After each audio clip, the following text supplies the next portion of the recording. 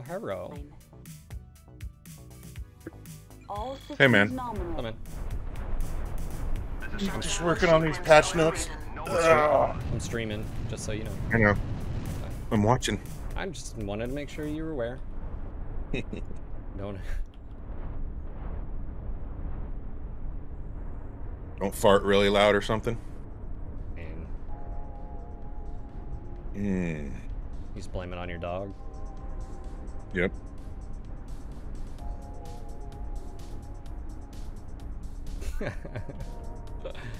So working on patch notes, huh?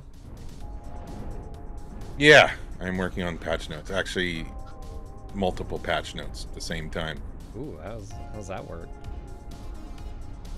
There'll be a Mech 5 update next week, so I'm working on those patch notes as well.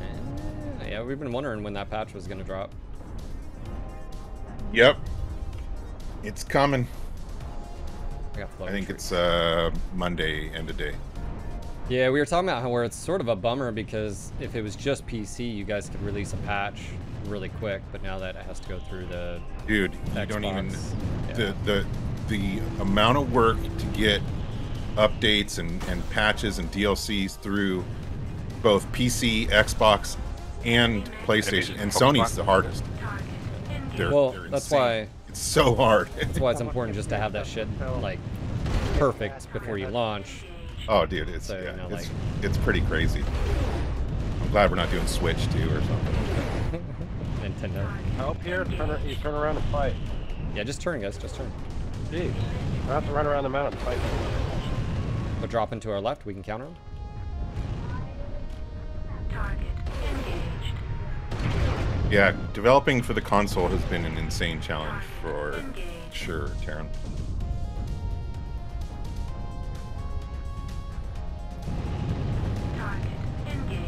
How's the? I mean, again, we don't know. Like your PlayStation, that was big news. You know, like no sales figures yet.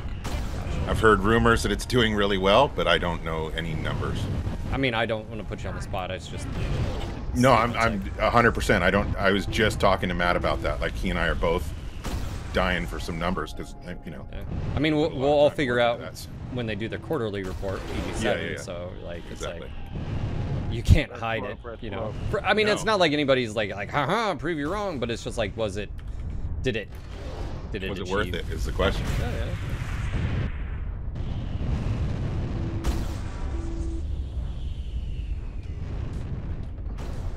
Hold that left side. That right side, go and push in from the rear. Burrito, yeah. Okay, right. I've actually been enjoying it as well. I did the, I did a separate career of just the Kestrel Lancers, and then I restarted completely from the beginning, a new campaign. That direwolf's pushing you guys? How the two DLCs kind of work hand in hand. They're almost done. Yeah, and how they were integrated if you're just doing a campaign. But yeah, overall, I've been having a good time with it. I would love to see some improvements on AI for sure.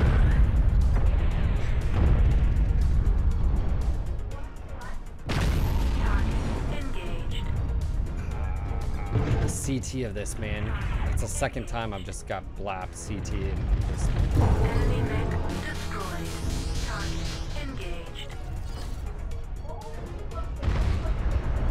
Well, sufficient. I mean, Daeron won't be able to say anything, but everything I've heard from every single... We've heard this twice. We've heard it from Russ once, and then we heard it from Chris via recording. Don't expect a clan invasion on Mech 5. I think they've made it very clear that it'll be Mech 6. So, that's just... Again, you have to... You have to look at the business perspective, too, because... If they have 4 years left, right, that gives them like another year of like DLC for like Mech 5, and then they can take basically Mech 5 and call it Mech 6 and push out another product and get even more sales for a, you know, $60, $50 price point. Like, well, there's multiple reasons why potentially, like, first of all, no decision's been made, so I'm not sitting on any information in terms of what's going to happen with the clans and sure, no one believes you. You know that, right? You can say that, but dude, no one believes you. I ask constantly, what's happening in the next DLC? What's happening? You know, like I am not privy to the actual design meetings and conversations. Lying through your beard. Yeah, I agree. That's... But honestly, if we were going to do a clan invasion or do a clan Mechwarrior, I feel like we would make a better product, you know, building on what we learned from doing Mech 5, right? So, yes, it could be a DLC, but that would be based off of what we have with Mech 5. I would personally, I think we could do a much better job of it if we did Mech 6 and that was the clans. But, well, and it depends on what you're doing. Like if you're playing from the IS side, then I don't think you would need to do anything, because you could just keep Mech 5 and keep the mercenary aspect, and you already have the map and, you know, whatever. But if you're done, no, like I mean, I don't. There's been a lot of fun conversations about what we could do with the clans. So yeah, I don't know where it's going to go either. I talking about it myself right now would be just as much speculation as you talking about it. But I would like, if we're going to do it, I want to do it right, and that's my strong feeling. Yeah, Tori, I'd like it just to all remain, and it just maybe rebrand, and it just takes, you know, you can call it Mech 5 instead of Mercenaries. It could be Mech 5, you know, Karinsky's Return or whatever, and it's just this edition. Because like, to me, it's like, if it's a good product, I don't mind paying the same amount of money, $30-$40 for it, and then that way I don't have to have two separate products. That's one of the issues I have, is like, you know, when anybody brings up, it's like, now I have two different launchers for two different experiences. Why don't just have it on the same, you know, I mean, unless you're going from like Unreal 4 to Unreal 5, you could just have a different campaign or a different, you already have all the systems there. So that's the only thing, like, I push back on, is like, just keep it under one roof. Then your mods are all under one roof. You don't have to like segment the community anymore. And really, if it's a good product, people don't mind paying the same thing, or, you know, like for an expansion. Like, that's just my opinion on it. But yeah, way above my pay grade. Obviously, that's, you know, also we have to take into account what EG7 is going to want potentially. Like if they're going to want to do a big marketing campaign, that's, you know, another large marketing spend would probably be better spent on a Mechwarrior 6 title. Because the thing is, like, even right now, MWO 2.0.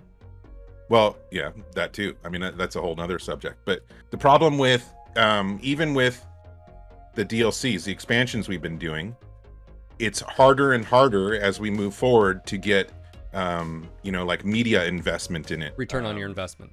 Yes. Yeah, because it's like, oh, but didn't this come out in 2019? And so it's just harder and harder to get the attention you want. So sometimes it just makes sense to, you know, Mechwarrior 6 because it's new. And I get that. I'm just saying from a from a player's perspective, and that's obviously something that's brought up, and we talk about all that stuff. But again, like I just said, it's well, and also too, I think it's very clear that now that you guys are on all the consoles for the most part, that would be the direction you take again in the future. And I mean, again, I'm not going to sit here and talk about Mech 5. I think everybody knows how I feel about it. You know how I feel about it. So it's just one of those things where I understand it from a business perspective, right? Because you have 4 years left. You know, like, of course you're going to maximize. You're not going to do 4 years of DLC for Mech 5. And yeah, so we just get a lower return on investment with every DLC. Yeah, sure. Right, and a lower, we get less notice from media and from various sources. So it's, you know, again, not my decision. Sure. I'm here for the ride on that one. I mean, I have my opinion, and you know, but there's other people making the big decisions.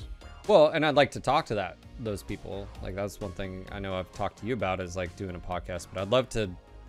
Who is that person? Who do I need to sit down and do a podcast? Because like, that's one thing that's really very unclear. Like, I know, okay, reach out to you. Let's talk about MWO. I know who to contact, right? Like, you know, and then obviously about the Cauldron and stuff like that. But like, who, I have no idea. And so it's just one of those things where I find that I find it very odd that there's no communication that I'm aware of between the player base, and it's like complete opposite of anything. Like, you know, like you could say lack of communication happens, right?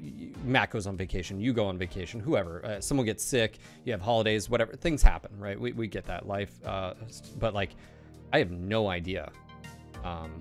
No idea. I have no idea who, what, there really when, or is why. no main person. This is more of a team effort than anything I've seen, you know, happen with Piranha. You know, I'd say there's multiple people that are making the decisions. Whereas it used to be Russ, right? Ultimately. Yeah. Now it's more of a committee. Which is fine, but I'd like, to me, I'd still, like, obviously I know one You need individual. a contact point. Yes, Yeah. I need a contact, but it's just one of those things where, like, I do find it very, I still find it odd, because generally speaking, most developers, you name it. I mean, whether it's Destiny, whatever, Warframe, something, there's usually a very good connection of, hey, what are you guys looking for? Now, what's interesting though is now we have this cross-platform where I think from a technical perspective and a design perspective, there's some limitations now. Where on the PC, you've got a little bit of freedom because of mods, but then on the consoles, you're effectively restricting some of those design features as well, or it makes it even harder to do. Also, AA Minis, welcome to the channel, by the way. It says, I found your stream because Mechwarrior 5 was put on the Xbox. I'm not a PC gamer. I had zero idea it was a thing until now. I want so much more. Well, welcome. And if you do decide to become a PC gamer for Mechwarrior Battletech, let me tell you, there is a whole bunch. You can play Mechwarrior, or you can play Battletech by HPS, which is a fantastic turn-based strategy game I play very often here. And it's got a huge mod scene as well. But yeah, so as far as like MWO is concerned, or welcome like, to the community minis. As far as Mech 5, I have my,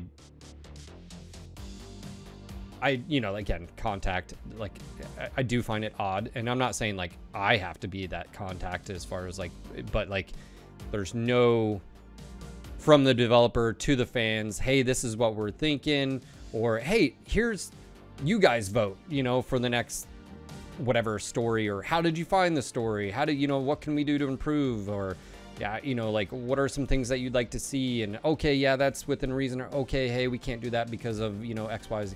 Like, we don't have any of that going on, as far as I'm aware.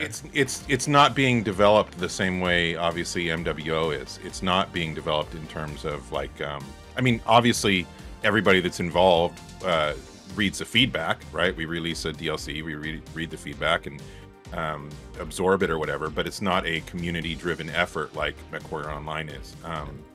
It's a developer-driven, and I would say that kind of stuff is happening at a higher level rather than a macro level. And so, you know, our again, because we're part of EG7, our PR group, our marketing group, they do a lot more of that kind of stuff, whereas everything is in-house with Mechwarrior Online right now.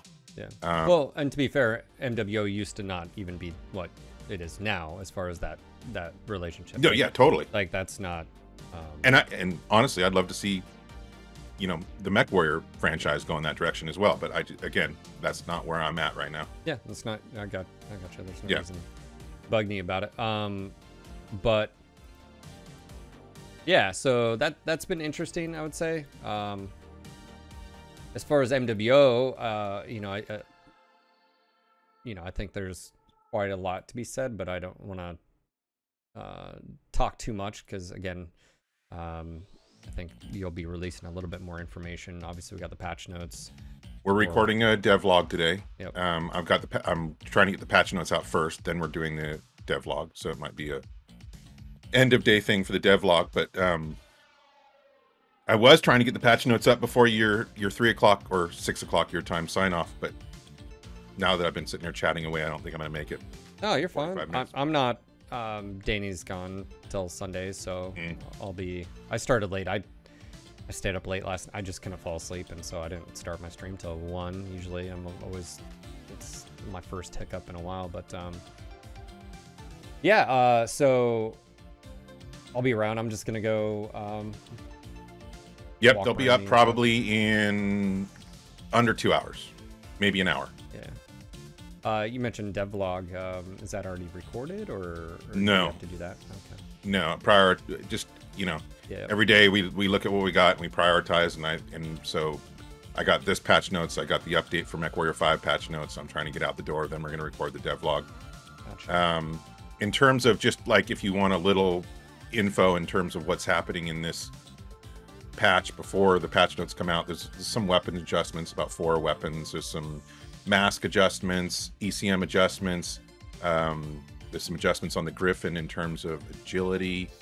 Some loadout adjustments on the Thunderbolt, some bug fixes, and then the third quirk pass, which has quite a lot of mechs.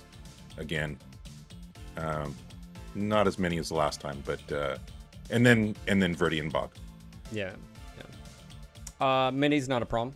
Well, feel free to ask Minis. You can join the Discord as well, if you're familiar with that. We have a lot of tech gurus that can help walk you through on finding that. But if you're having any difficulties running the game, there's definitely some settings depending on how old your computer is that you're going to want to turn down for your video options and so forth. So, but yeah. Yeah, we had some fun with the bolt-ons. It's always a challenge with each one of these packs. You know, like I feel like we got lightning in a bottle with the Warden pack, and so now I feel like we're always trying to make something that good, and it's really difficult. But you know, each of these packs goes through a lot of people and trying to make it as fun and exciting as possible. I like the Predator as well. I love the color and the feel of the Blood Asp. Blood Asp, thank you.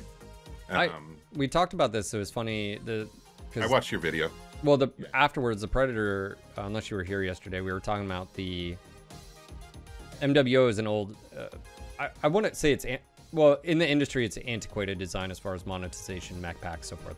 For sure. That's all, right? So, yeah. But that's how the product started, and how, fortunately, unfortunately, however you want to look at it objectively as you can, you know, bolt-ons, camo, where most free-to-play games now, right, it's cosmetic items, right? You come out with a character and then you can... Oh, you're saying make those bolt-ons available to purchase. Yeah. Yeah, but on top of that, it was more of just like, you know, we were talking about the Atlas and how the AS7S has like that Terminator, and ideally what it would have been a, you know, full top-down, but the reality of it is, and it's what we came to the conclusion we were talking about all this, is that requires a large art team.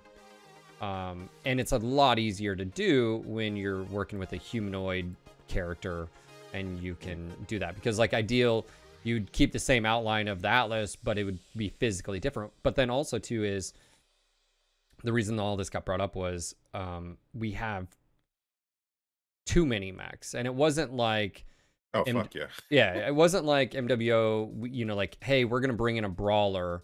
And you were very selective. I mean, the mech packs, I mean, 7, 6, you know, plus mechs. And so you were inundated. And so instead of again, it worked for its time. And obviously it was very successful. But from a balance perspective, but also monetizations, it just doesn't make sense. Because, okay, let's just say you take the time to create this Atlas skull and you sell it. Well, then... one, you have to have the back end for that. Two, you know, how many people actually buy it to where it's worth. Well, the problem with the current bolt-ons is, I'm assuming bolt-on sales are probably significantly lower than anticipated. And so you spent all that time and money, you know, and effort, and then it comes up. Well, the same thing could be applied about a skin, but that's also because ideally what you'd have to do is it'd have to be on like all Atlases. Like this skin can be applied to the AS7S, AS7D, and so forth and so on. But can you justify the cost of making it? Well, again, I think you could if the game would have been designed from all mechs are free and you just buy cosmetic items. I think you know, like, but that's not how MWO was. It never was built from the ground up for that. And we have two challenges right now. We obviously have the system with which we can work within, which is extremely limited, and we're learning obviously all the mistakes that we made way back in the beginning that we have to live with now. Some of them, including the some of them. Some of them and then the other problem is all we have is Mark, and we're running him ragged. Like, he is already working at the most that he can possibly do for one person doing all the artwork. And so, you know, I love the direction that we're going with the way the mechs look and the bolt-ons and all that stuff, but we need to add to our art team. Well, that's why I was saying earlier is like if people want new chassis, the reality of it is you have a minimum, because does Mark do the textures as well for the mechs? Yeah, he does everything right now. Yeah, so normally you would have to 5 bottom. people, right? You have 5 people. Yep. You have the At concept at concept the artist. height, we had 7 or 8 people. Yeah, well, concept artist, 3D artist, texture artist, animator, designer, right?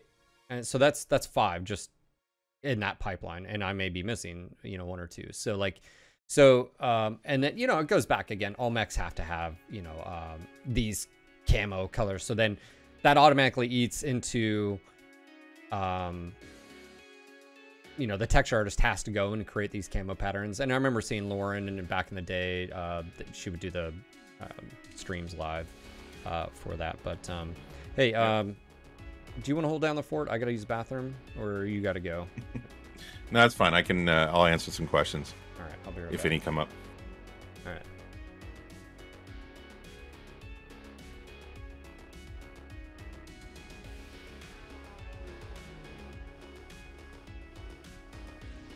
Look at this. Here I am running NGNG again.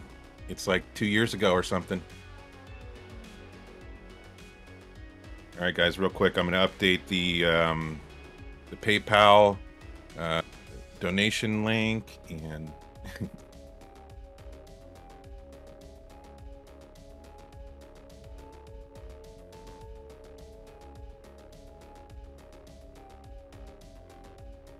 Last month was my 1-year anniversary back at Piranha Games outside of NGNG. Of course, counting NGNG, I've been with Piranha Games for, I don't know, 9 years or something like that.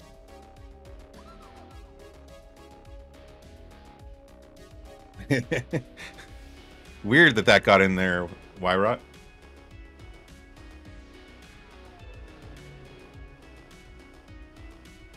Six data, yes.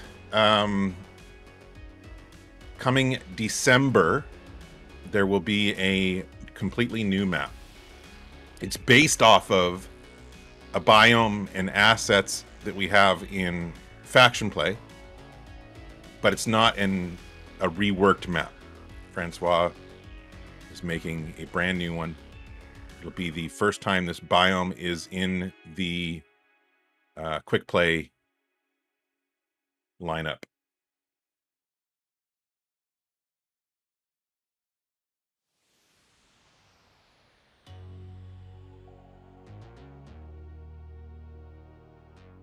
And then I think we're going to do a second one.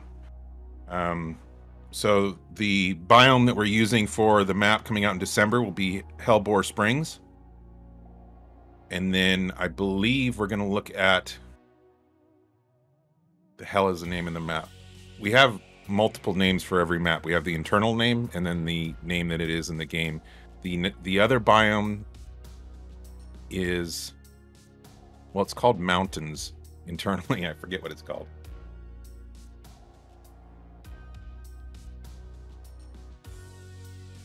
I'm back. Yeah, so basically the new biome maps are going, no, not Alpine. It's a faction, it's another faction play biome that we don't have in quick play. Hellbore. No, Hellbore Springs is the one coming in December, which I Yes. just talked about. But then we're gonna also do, the hell is it called? It's the one that's like really lush mountains with snow. There's the walls that you had to walk in. No. Is that for November? No, it'll be the next one after January, Hellbore Springs. February. Okay. Yeah, something like that. Yes, there it is. Emerald Tiaga or whatever. That's the one. So we're going to use that biome for another brand new map for quick play.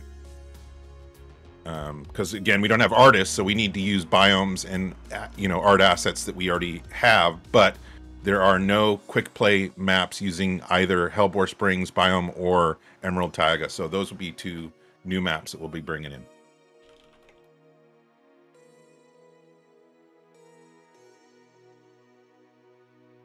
Yeah, Frozen Core. I want to bet on that. Not to be a Debbie Downer, but that would. Obviously, so what, over a year ago, this whole initiative started with bringing you on board. That's Daeron, who you're hearing, and sort of revitalizing MWO and bringing attention back to it, which we've had for over a year now. But the reality of it is you guys are sort of in a weird predicament, which is, you're under this ticking clock, which is you have the license, but you only have it for, again, I think it's like 4 years. I don't know the exact, let's just say round it off to the end of the year, 4 years left. It doesn't give them enough time to basically recreate what they have in MWO, but also, would you want to? I think you'd want to do something new potentially as well. They just don't have time. And then on top of that, Russ has stated, he was like, it would require a large financial investment, and they're not going to do that. They're not going to invest, I don't know, I think he threw out like 10 million or something in a 2-3 years time to not know if you can recoup that in a year's time. They're just not going to do that. So unless Russ changes his mind, but also too is the big X factor here is EG7. We don't know, is there a directive, right? They're already working on a new IP as well. We don't know if the direction of PGI is to go in a different direction after the license. We don't know. We do know that like some publishers are like that, right? Or owners, publishers, whatever you want to call them.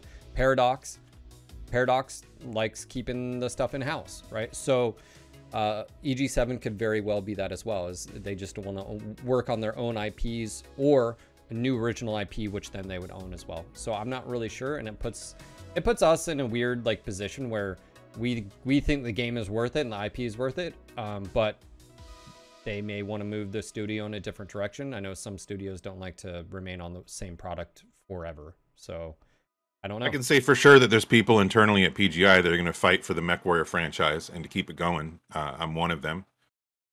Matt is one of them. Mark Nicholson is one of them, etc. So that I'll absolutely be there speaking directly to Russ, trying to get it for as long as we can have it. And I would love to do Mechwarrior Online too, or like you said, something different, something new. But it's just 100% like daydreaming speculation. Yeah, because I mean, right now, because I have no idea. The hurdle's already there. So unless like anything changes between now and then, we will probably rebrand Mechwarrior Online in 2022. We'll remove the Solaris branding and rebrand it.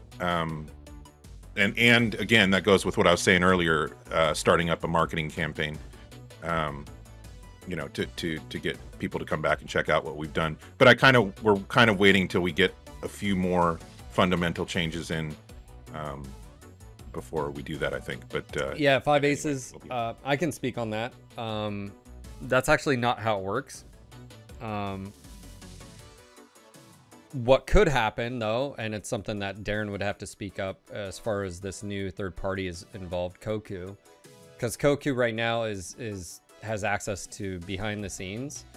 Can they improve performance, and they would have to go in there and do that. So it's not just like they can click a button and say update to latest CryEngine. You can't do that. But what they could do is they could go in there. Now it's also understanding what causes the performance issues in the first place. Unfortunately, CryEngine, the one currently, is old. It's very CPU single core dependent, as far as that single individual core being used being very high performance.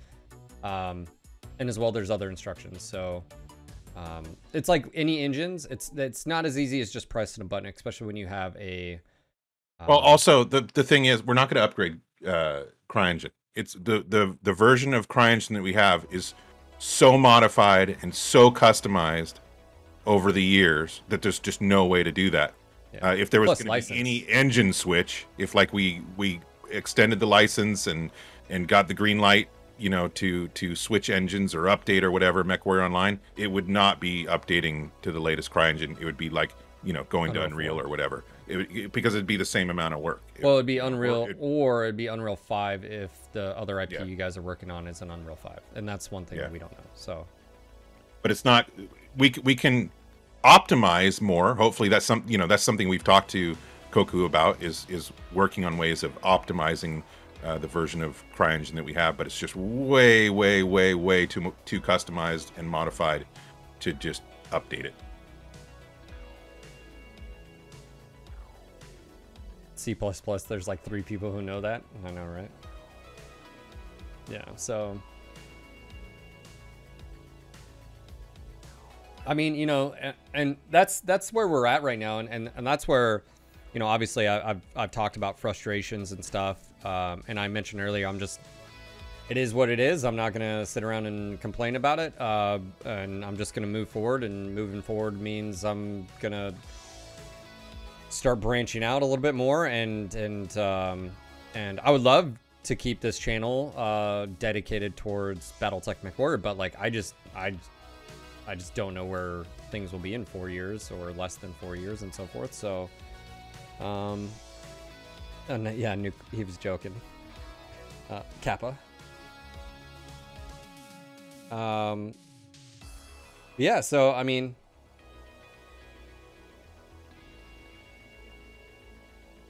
Lucian, I mean, in some ways, yeah, I mean, in some ways, but I think that's what they're trying to we're all prevent. dying. The moment you're born, you're dying. The moment a game releases, it's dying.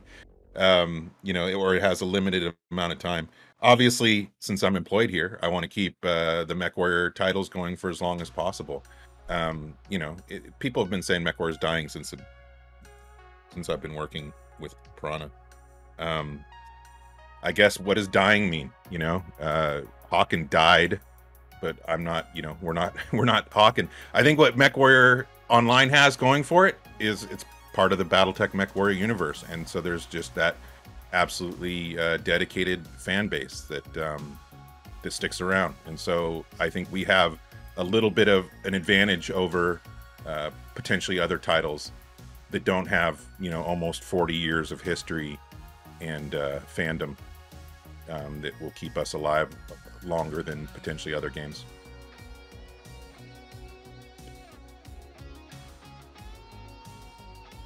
I'm new to the game, enjoy this game with all the updates. Yeah, I mean, a lot of people are. You know, so yeah, man, do you need to get going? Yep, time to get back to patch notes. Thanks for stopping by, appreciate it. Yeah, for sure. Good to talk to you guys. Look for the dev vlog coming out later this evening. Patch notes will be up in an hour or two for next Tuesday's patch. And I'm sure you already went over all the trick-or-treat stuff, right? Yeah, I saw it, yeah. Cool. That's why I'm running this. This is with the free mech that's gonna... I know, good suggestion. It was appropriate. Yeah, Nuke says open source everything. I mean, they sort of are with Cauldron, but they're just limited, dude. They just can't. That's not how it works. I mean, literally no other, like, if you were to be like, okay, well, design this and we'll use your whatever. That's first off, literally no other. I know of no other. Yeah, that's just not, you know. Not going to happen. Anyway, but we are, you know, again, everything we're doing right now with Mechwarrior Online is, you know, quote unquote, community driven. The reason I say quote unquote is because we're working with the Cauldron.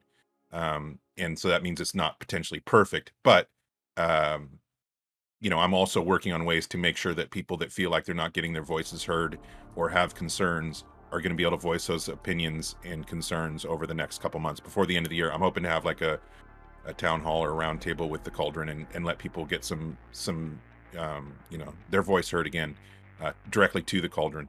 But anyway, I'm out. Sounds Thanks, good. man. Yeah, yep. Talk to you later.